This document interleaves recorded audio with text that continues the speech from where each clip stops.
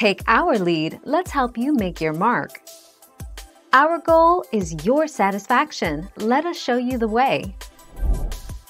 The potato chip was invented in 1853 by George Crumb. Crumb was a Native American, African-American chef at the Moon Lake Lodge Resort in Saratoga Springs, New York, USA. French fries were popular at the restaurant, and one day a diner complained that the fries were too thick.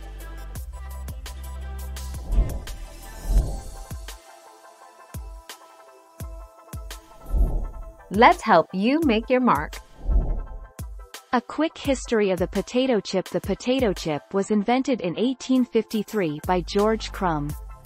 Crumb was a Native American, African-American chef at the Moon Lake Lodge Resort in Saratoga Springs, New York, USA. French fries were popular at the restaurant, and one day a diner complained that the fries were too thick.